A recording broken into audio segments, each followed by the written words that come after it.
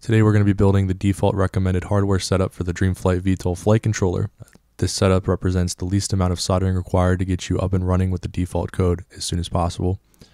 The default code supports 6 ESCs using one-shot 125 protocol and 7 servos or conventional ESCs using PWM, and will also take inputs from conventional PWM receivers or PPM receivers, and in the future we look to release support for SBUS type receivers as well.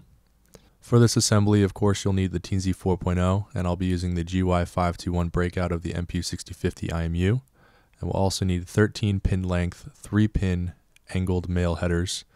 We'll also need 11 pin length single male headers, 2 3-pin length male headers, and 2 2-pin length female headers.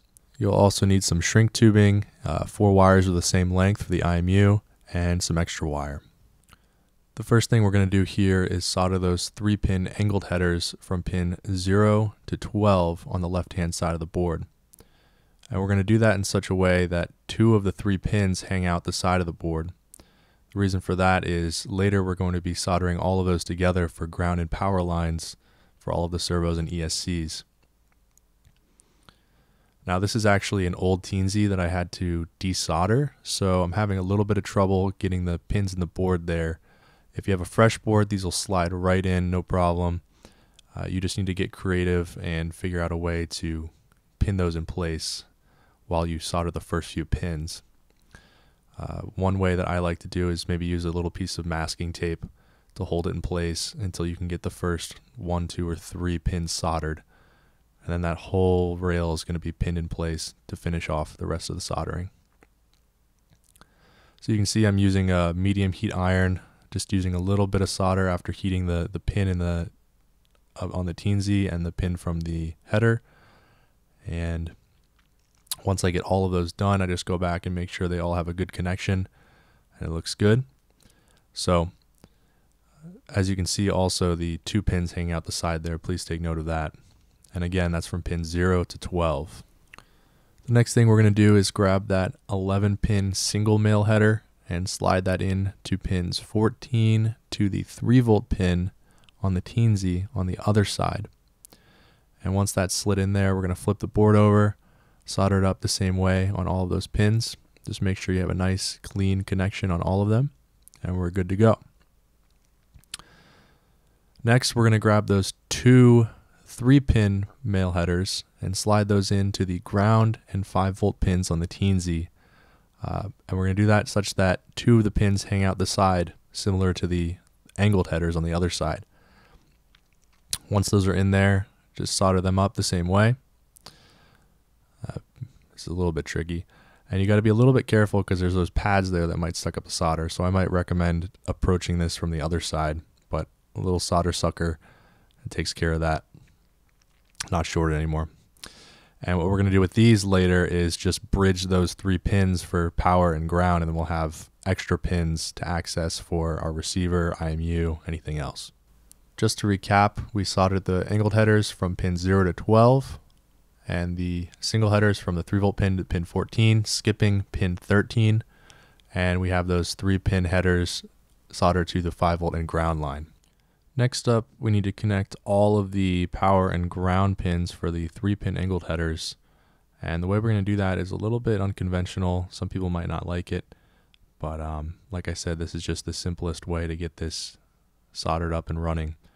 So I'm going to strip some 20 gauge wire here and pull a few strands away. And once I have those, maybe 7 or 8 strands, just twist those together enough to the point where they're not fraying. And then we can solder those up so they completely stop fraying, and they also have a little bit of solder on them as well. And then we're going to grab the board, and we're going to take that little bit of wire and bridge it across all of the outermost pins here. And I'm just going to tack that in place on the first pin. And once I have that, I'm going to go to the other side on the last pin, tack that in place there as well. Now you might have to do a little bit of weaving in and out of the pins just to get it to stay in place, but once you have that there, you can solder that last pin and then go back and solder all of the pins in between just so you have a good connection between all of those outermost pins. And this is going to represent the ground line for the servos and ESCs. So you can see here, I'm just going through checking, make sure they all have a good connection. Looks good, so I can go in there with the X-Acto knife and just cut off the remaining wire on the end there. And now that entire line is soldered together. It's not pretty. If you don't like it and you have a better way, go ahead and do it your way. This is just the way I do it. So I'm just going to follow that exact same process for the center pins. That's going to represent the power line, the 5-volt line. Get that looking nice and good. Check that for connection between all of them and cut off the remaining wire. We also have to do that for those 3 pins for the 5-volt and ground pins that we soldered to the other side. So following that exact same process, I'm going to solder those 3 pins together. And what this is doing is just giving us access to plug in more devices that might need power. So your receiver, your IMU need power, and you also need input power. So this allows you to just plug it directly into the Teensy.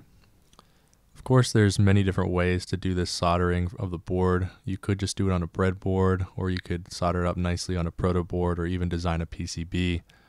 This I just found was the simplest, and it works pretty well. I haven't had any problems yet. So the next thing we're going to do is take a look at these little 2 pads. And what these do is they connect USB power to the input power. So if we're running a lot of servos, we want to separate this by cutting it with an X-Acto knife, and that will prevent the USB from powering the board, particularly when we have a lot of servos drawing current. That would damage the USB port. So we're going to cut that, and now when we plug that Teensy into the computer, it will not actually receive power. You'll have to provide your own power. I'll show you a way to get around that later if you would rather provide power to the Teensy but just have a switch.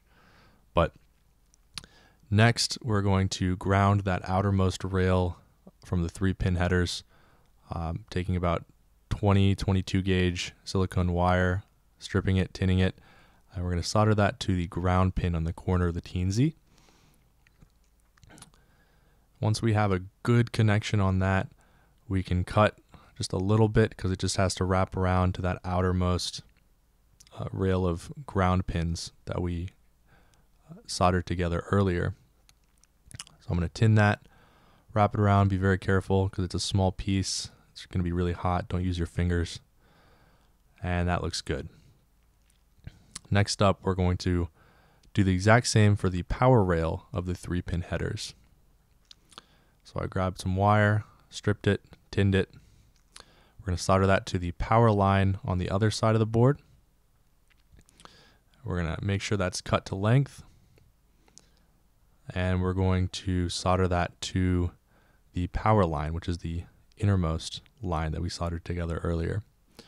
And like I said earlier with the pads, what we can actually do instead is put a little SPST switch here between the servo line and the input power. And you can just switch that off if you have a lot of servos to prevent the servos from trying to draw through the USB. It's much safer. So that's your option for that. Next up, we're going to solder the IMU. And you're going to need 4 wires of the same length. And those are going to be soldered onto the VCC, ground, SCL, and SDA pins on the IMU breakout. The wires can be any length you want. It's just to decouple the IMU from the actual flight controller assembly so you can mount it anywhere in the proper orientation on the vehicle. I like to keep my wires clean, so I'll just take some shrink tubing and run that over all 4 wires down to the IMU. And then I'll take the SCL, SDA wires and shrink tube those together, as well as the ground and power wires together. So I'm just going to strip the SCL, SDA wires, make sure they have some shrink tubing over them after they're tinned.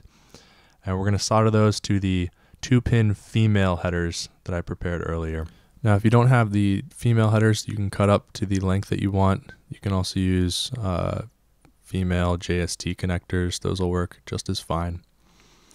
And make sure you have some shrink tube on there just to put over your solder joints. Make it nice and clean. You'll thank yourself later. And of course, we're going to do that for the ground and power pins as well. And that completes the IMU assembly. So now we just need to plug the power and ground into any of those 3 power ground pins we created on the Teensy, and then the SDA pin of the IMU goes to pin 18 and SCL goes to pin 19 on the Teensy. And that completes the entire flight controller assembly. On the left side you'll have outputs for ESCs and servos, and on the right side you'll have inputs for your radio. And I'll show in a separate video how to hook the radio up and get that all calibrated. You can find more information on this default recommended hardware setup in the official DreamFlight VTOL documentation. Like all other things having to do with this project, if you can find a better way to do something, I highly recommend you to do that. I just want to be able to provide a good starting place for those of you that are new to DreamFlight VTOL. Be sure to subscribe to my channel for more tutorials like this in the future. Thank you.